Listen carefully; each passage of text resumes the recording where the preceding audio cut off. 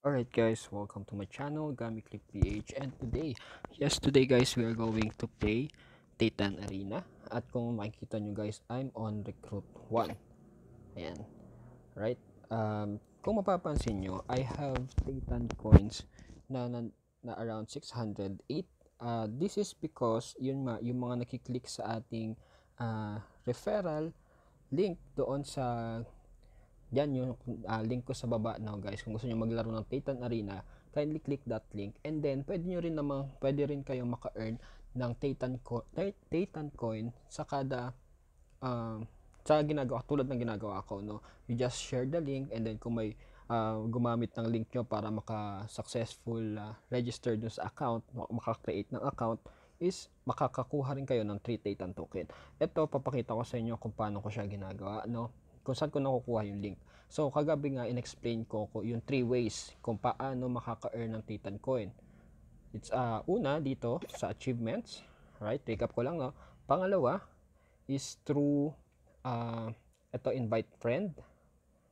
Yan, invite. Mamaya pakita ko sa inyo. And then, pangatlo is mabibili kayo ng GTHC enabled heroes. Yun yung nasa marketplace nila. Guys, magkaiba yung nasa marketplace nila versus dito sa shop net na to, ha. Kasi dito sa shop guys, mga non-GTHC guys yung mga nandito. Ibig sabihin, hindi kayo makaka-earn kada panalo nyo. Makaka-earn lang kayo kada maabot nyo yung quest, or dito, yung achievement nyo sa ranking. Yan. For example, maabot nyo yung 678, makakuha kayo ng 15 Thetan coin. Alright. So, paano nga ba mag-invite? So, unahin ko na, no, paano mag-invite. Yan. Ito yung sinasabi kong possible na bug doon sa PC version, right? Wala kasing invite doon. Kung di ba kagabi pinikinlik ko to doon sa PC version, kung napanood nyo yung previous video ko, wala talaga siya. Hanap ako ng hanap kung nasaan. Pero dito sa mobile version, actually dito kitang kita siya. Ayan guys, so yung invite na yan. Tapos yan, nakalagay dyan, invite friends and get 3 GTHC or Thetan coins for each friend that joins. So itong click nyo lang tong invite, yan, automatic nakapin na yung link nyo. Alright? So, copied na yung link nyo. And then, yung copy to clipboard. And then, i-paste nyo na, i-share nyo sa Facebook, share nyo sa YouTube, or sa other social media nyo para maka-invite din kayo ng mga friends. At makakakuha kayo ng 3 Thetan coins sa every successful na magre-register using your link. Alright guys, no? And then, yung Thetan coin, ilang minutes ba tayo? Yung Thetan coin, itong yan dilaw. Actually, itong violet, hindi ko pa in-explore kung pa saan siya pwede gamitin. Pero sa ngayon, parang wala pa talaga. Pero yung Thetan coin guys, ayan, yan. Pwede nyo yan guys gamitin sa pagbili ng non-GTHC heroes dito sa shop. Yan, kapag hindi nyo pa siya withdraw. For example, nakaabot na kayo sa bronze 1. 'Di ba? Sabi ko nga, ang minimum na ranking para maka-withdraw dito is bronze 1. So, pwede niyo siyang i-withdraw, and then mapupunta na siya sa trust wallet nyo or sa metamask. Right? So, yun, pwede niyo yung ibili doon sa marketplace na nasa website, doon sa marketplace website nila. Pero kung hindi niyo pa wini-withdraw yung Thetan coin, for example, hindi pa nga tayo maka-bronze 1, no? So, we need to upgrade, guys, no? Pwede tayong bumili ng heroes dito sa shop using your earned Thetan coin via referral or via achievements dito sa ranking. So, paano siya guys? Actually, bibili ako ngayon. Namimili ako dito sa errant, ghost, destroyed, and cool. Yan. Nagre-refresh to guys. So, ayan yung nasa taas. Shop reset in 23 hours 51 minutes.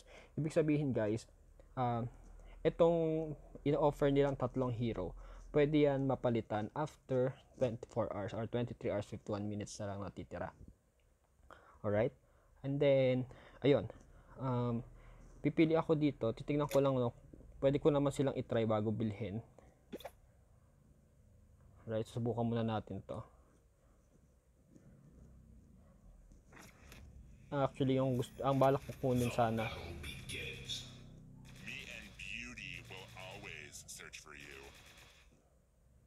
Yan. Kalat siya. Antayin ko lang. Dito pwede nyo siyang itry guys. No? Reset cooldown, level up, maximum.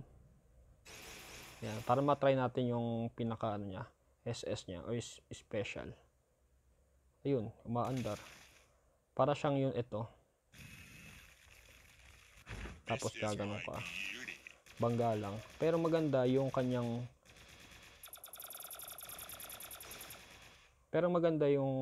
ano, yung basic attack niya. Kasi ayan no, scattered, and then kada isang pindot is 135. 135 times 1, 5. Right? Unlike doon sa ibang heroes na parang 4 lang, ay 3 lang, and then parang around 600 yung around 200 with 3 bala yung pwedeng bilhin. Ito si ano, itong original hero natin si Raidon. Pero ang target kong kunin guys, ito kasi si Kulien. Again guys, ang pambibili natin dito is yung earn natin sa laro. Pero kung gusto nyo i-claim, kailangan yung kung ayaw nyo bumili, ayan no, mukhang ito nang bibiling ko guys. Tayo na, level up tayo. Titignan ko lang yung SS.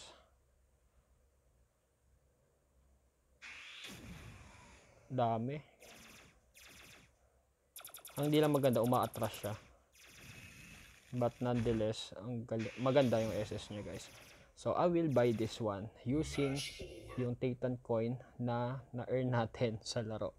So thank you doon sa mga nag-register through my link. Ayan, kung hindi ka pa naglalaro ng Thetan Arena, kindly click the link below. Yan, mag-register ka using that link para makapag-start ka na. And then again, ulitin ko lang, paano naman mag-invite? Syempre share ko rin naman. Punta kayo dito sa mobile, actually sa mobile to, applicable sa ngayon. Hindi ko lang alam kung meron na talaga sa PC version, kasi yung sa version na na-download ko, wala talaga siyang invite. Pinakita ko naman kagabi. Right, so click nyo na itong invite guys, and click itong invite na to, and then copy to clipboard. Yan. And then share nyo na yung mga yan. Share nyo na yung link, paste nyo lang sa Facebook, share nyo sa YouTube, sa Instagram, sa Twitter, etc. Kung saan nyo man gusto i-share yung yung game. Right, so bibilhin ko na para wala nang patumpik-tumpik pa. Right, click ko na to. Ayan, I will purchase using 400, so may matitira akong 208. Wala nang patumpik-tumpik to. Non-NFT siya guys, no? So hindi siya mag-earn kada laro. Makaka-earn lang siya for achievements. So yes, I will buy it. And then proceed na tayo. So si Alien Kulien na yung bago nating hero. Alright, so pagpapraktisan natin to, ito na yung gagamitin natin. Patataasin din natin yung level. So after 23 hours guys, magpapalit uli yan ng mga heroes na binibenta nila dito sa shop. Again, dito sa shop, pwede nyong bilihin gamit yung Thetan coin na na-withdraw nyo, ay na hindi pa pala na-withdraw in-game, meaning hindi pa nyo pa nata-transfer sa inyong wallet. Right, kasi bronze 1 lang guys, and pataas yung nakaka-withdraw at nakaka-transfer sa wallet. Right, so yun. So I think laro tayo isang match, no. Hindi ko pag-gamay itong hero, pero sana kahit papaano makaano tayo. Ay, hindi ko napalitan, sorry. Anyway, usually guys, again, sabi ko medyo mahirap tong laro. But if you're not yet subscribed to my channel, please feel free to hit subscribe button and notification bell para maging updated sa mga bagong videos natin. Right, I don't know kung naririnig nyo ako, no? This won't take long. Usually guys, nagtatago lang talaga ako dito. Patagal lang tayo, no? Yan. Basta may second skill, okay na ako dyan.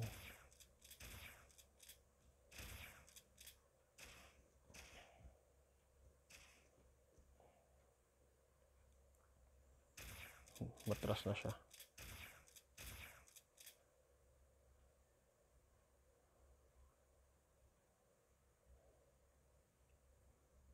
Kahit isa pa sanang kidlat para makapagpa-level up tayo.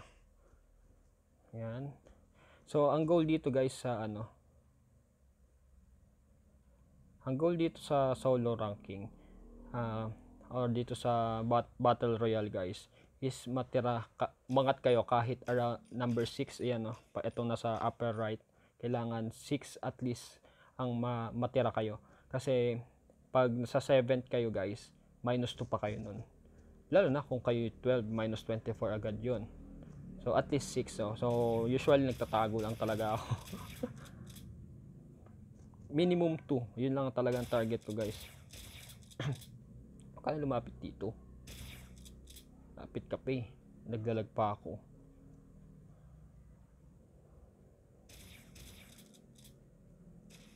Tago lang tayo.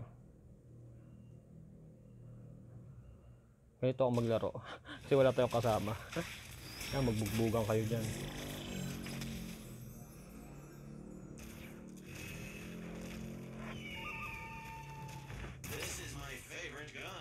Yan.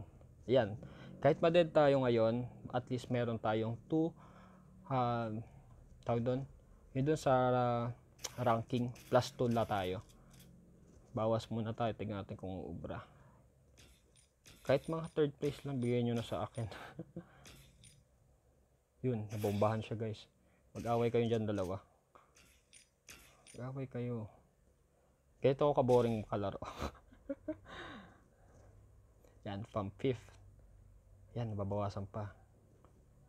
Kahit 4th lang, guys, bigay nyo na sa akin. 4th or 3rd. Uy, naku, mayayari ako dito. Kunin nyo na yun. Matempt kayo dyan sa ano na yan, sa regalo. Yan, baril.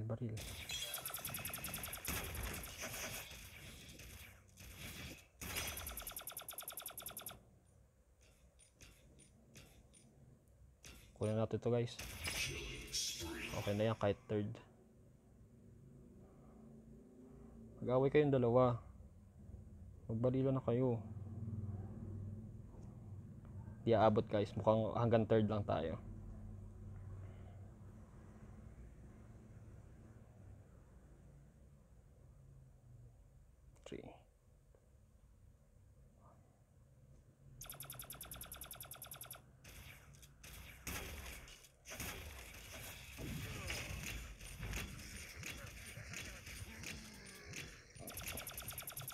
Lang. Yun, panalo tayo. Alright. 25 pala, sorry. Actually, nung nakaraan, ano na to, malalagpasan ko na tong recruit 1, natalo lang ako. Naka-lose streak lang. Alright, so, siguro last game muna, no. Ulit lang tayo ng hero. Gamitin natin si Kulien. Select natin. Then, find match, battle royale. Isang game lang. Hindi ko pa gaano kabisado to. Anyway, bahala na.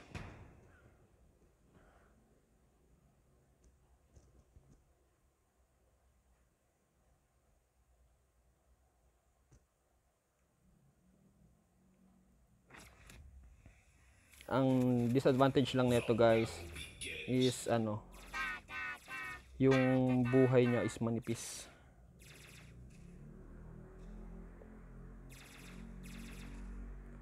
Kailangan ko dito second skill. Kaya ibigay nyo na sa akin ang aking Christmas bonus. Oy, okay na yan. Sige na, basahin na yan. Huwag mo na akong bigyan. Anuhan yan. Uy! Naku, mukhang olat agad ah. Oo, diba? Sabi ko sa inyo eh. Nanalo ko kanina ng first, natalo ko dito. So that's it, guys, no. Thank you for watching. Minus ano yan, 20 yata. Yung 25 ko na na-earn. Yun.